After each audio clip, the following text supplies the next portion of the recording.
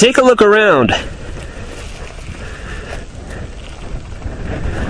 There are no towns or cities in this area.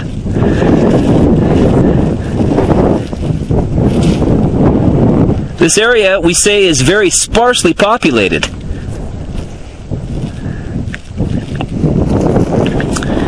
In fact, I can't see any dwellings except for a ranch way over that way, maybe 10 miles or 15 kilometers distant. Nothing out on any of the other horizons. Why is that? Well, certain areas on the planet are very densely settled, and certain areas are very sparsely settled. This area of Central Wyoming is very sparsely settled. We say the population density is low. Why is that? Well, certain areas have amenities that people want. Jobs, climate, maybe it's where their ancestors settled. Maybe they like it there for some other reason. Certain areas on the planet have changed in terms of population density over the years.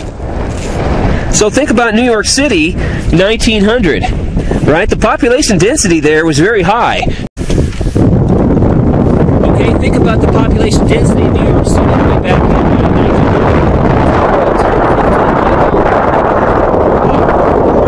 Immigration was so high back then. Now it's a bit lower, but still, New York City is one of the most densely populated places on the planet, as are many other large urban centers. But here in the middle of Wyoming, it's quite low.